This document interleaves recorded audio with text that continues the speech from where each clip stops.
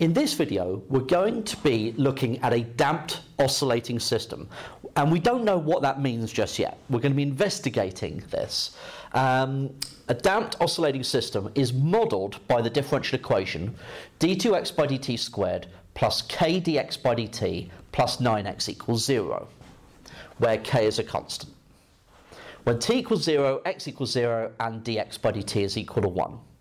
Essentially, it looks like simple harmonic motion with an extra term, okay, this k dx by dt, and we're going to investigate what that does. So we're going to look at three situations, k equals 10, 4 and 6. And from that, we are going to get our particular solutions, and then we're going to want to look at what these graphs look like, what those solutions look like, okay? And see if we can figure out what that extra term is doing. Because we know that without that extra term, we have simple harmonic motion, and we have motion that should just look like a sine curve, okay? Albeit stretched vertically, horizontally, and translated horizontally, okay? So let's look at k equals 10 first. So the auxiliary equation would be m squared plus 10m plus 9 equals 0. Okay, so this can be solved. Let's factorize that, so that'd be m plus 9, m plus 1.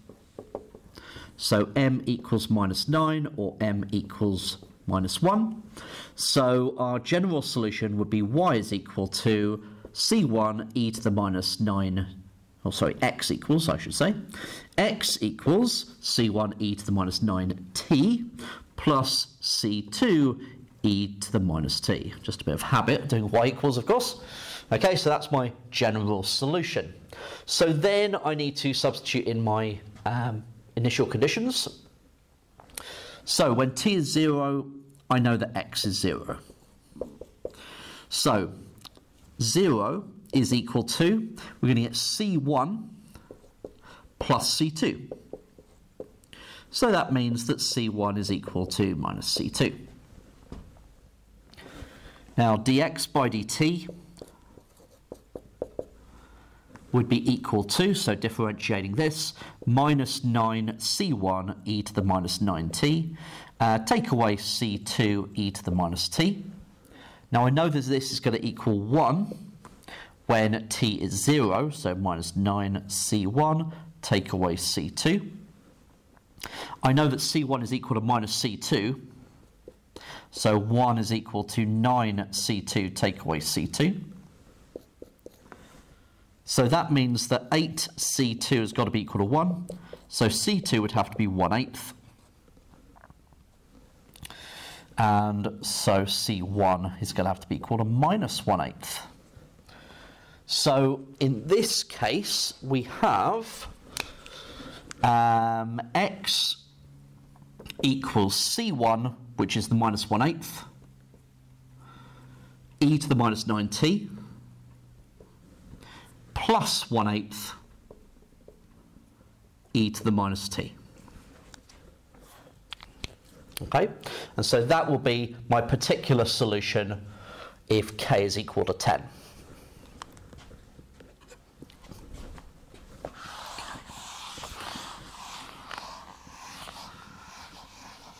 Right, let's take a look at the situation when k is equal to 4.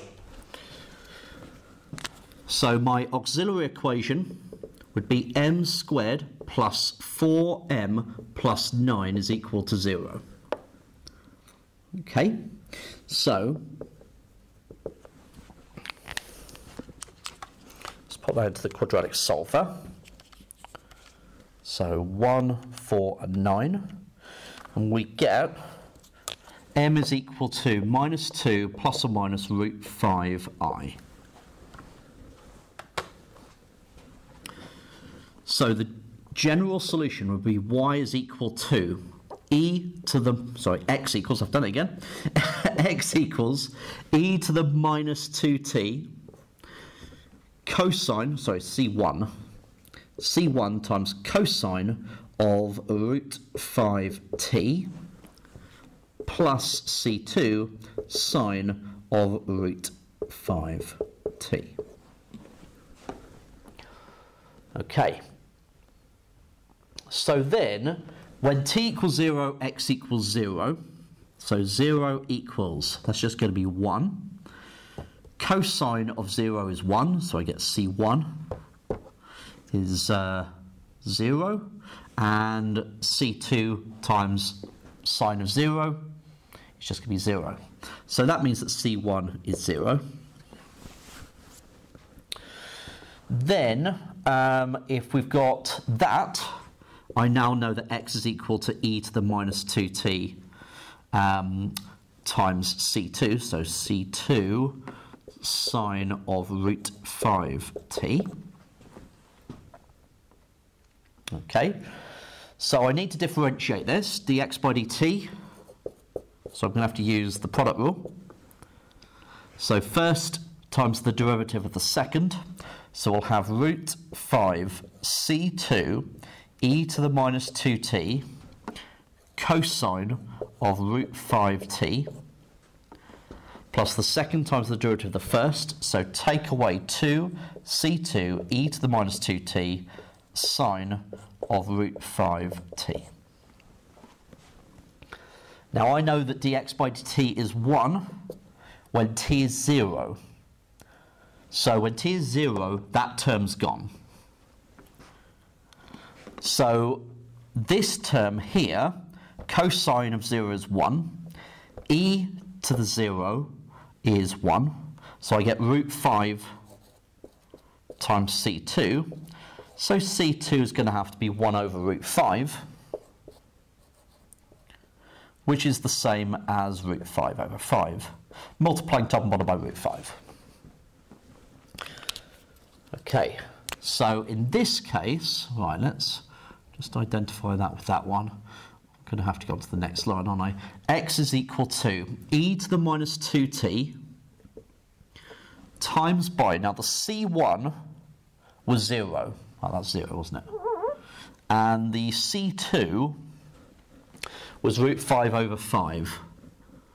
So I can have that as root 5 over 5 e to the minus 2t sine of root 5t. And that is my particular solution for B. Okay.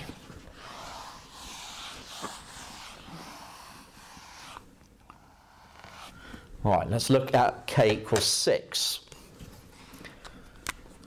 So the auxiliary equation for k is equal to 6 would be m squared plus 6m plus 9 is equal to 0.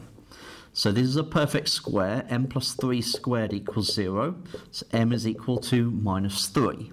So the general solution would be y is equal to c1 plus c2x. I've done it again. Third time around. Oh dear, just so used to it. X equals c1 plus c2t e to the minus 3t. Right, so we've got that. Apologies again. Right, so we've got that answer. Right, then we've got t is 0 when x is 0. So 0 equals t is 0, t is 0. So we just get c1. So that's 0 is equal to c1. We've got that bit. We also need dx by dt. Now to do that, I need to use the product rule. So we've got the first times... Now we know c1 is 0. Maybe it'd be easier if I just write it like that first. So x is equal to c2t e to the minus 3t. So dx by dt. We've got the first times the derivative of the second, so minus 3 c2 t e to the minus 3t, plus the second times the derivative of the first, so plus c2 e to the minus 3t. We know that dx by dt is equal to 1 when t is equal to 0, so when t is 0 that knocks out that. E to the 0 is 1, so we just get 1 is equal to c2. So we've now got the two constant values. So x is equal to C1, which is 0, C2 is 1, so we get one lot of t times e to the minus 3t. And that's my particular solution in that situation. Okay, so we've now got our three particular solutions. So let's now consider what these look like. If you've got a graphical calculator, then of course you can just substitute and put these straight in, okay, and see what they look like. I'm going to use, I'm going to do this without a graphical calculator. I'm just going to use what we've got, okay, to see what these should look like. Now, let's take a look at this first one. So this is t, and this is x. Now you know that when t is 0, x is 0. So it must start here. You also know that when t is 0, dx by dt is 1. So the gradient of the curve has got to be 1 at this point. So we're coming in at that gradient. As t gets larger and larger and larger, e to the minus 9t and e to the minus t will both tend to 0. So both of them will tend towards that t-axis. So the curve's got to do something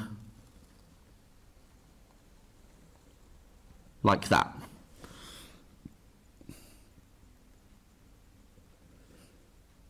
Okay, so it's got to tend towards the t-axis. And it's got to come around like that because it's got to end up approaching the t-axis. There has to be a stationary point there somewhere, okay, in order for that to facilitate that. So this is what we have for k is equal to 10. Right. What about this one? Now this one, of course, looks a little bit more complicated. Now the first thing I'd like you to consider is inside this function we've got this root 5 over 5 sine of root 5t. Okay? It has exactly the same setup here. It's got to go through x is 0, t is 0, and it's got to have this gradient of 1 at the start. All three of these situations have to, because they were the initial conditions. Now, inside this function, as I said, is this periodic function, or this periodic part of it. Root 5 over 5 sine of root 5 over t. So it'll have some periodicity to it, okay? It'll look like it's oscillating. However, the e to the minus 2t, what that's doing is that as t increases, e to the minus 2t is getting smaller and smaller and smaller and smaller. So the x values are getting smaller as t increases. If that term wasn't there and it was just 1, then this would be a perfectly nice sine curve. But the e to the minus 2t, what that does is it shrinks the values of x and funnels it. So essentially, you've got this curve. It's kind of like this. So this is kind of like your e to the minus 2t curve. I haven't drawn that particularly well. I'll try that again. Which is tending towards 0. I'll try that again on this side.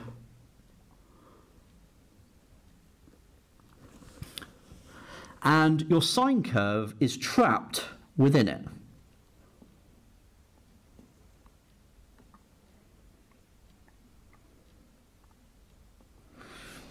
Like so. I mean, I haven't drawn that particularly well because the period shouldn't change as it's coming in. So let me just try that one more time. Apologies. Should be some kind of routine to it still. It shouldn't kind of like squash as we go on. So I will try my best.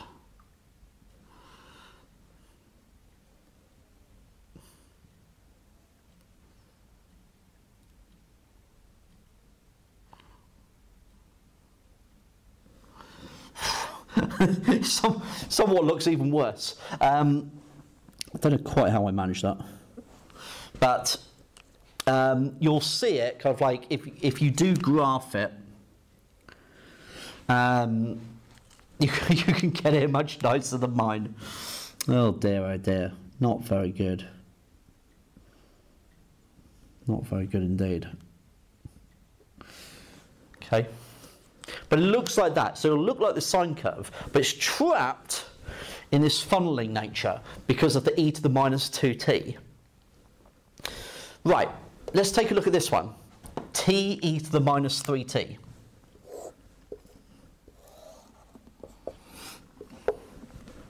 So again, it's got to be going through t is 0, x is 0. It's got to have that initial gradient of 1. Now t e to the minus 3t, as t increases, the e to the minus 3t part will go towards 0. Of course, you've got this t, which is getting larger as well.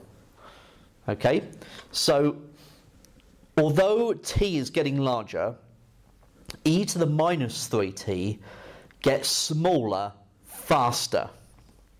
Okay, so what happens is that it's going to look something like this curve here.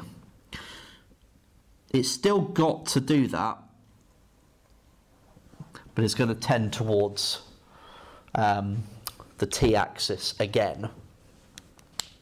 And of course, if you're interested in finding out where those points are, then you can use differentiation to get there. So we refer to this situation as over-damping or heavy damping.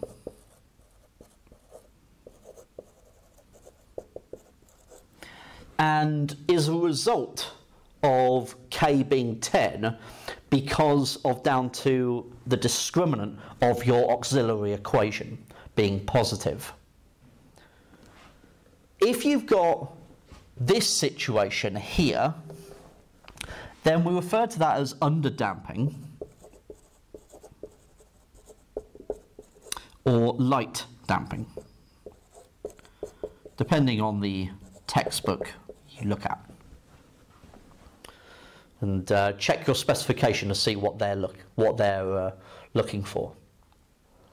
And then you've got this one here, which is referred to as critical damping.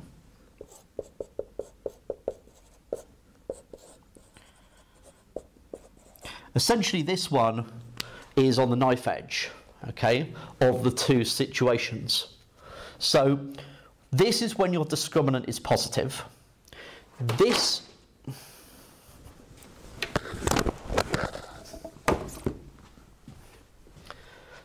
is when your discriminant is positive. This is when your discriminant is negative. This is when your discriminant is equal to 0. Okay? You get these three different situations. Now, how you should consider these, I will summarize more clearly in the next video.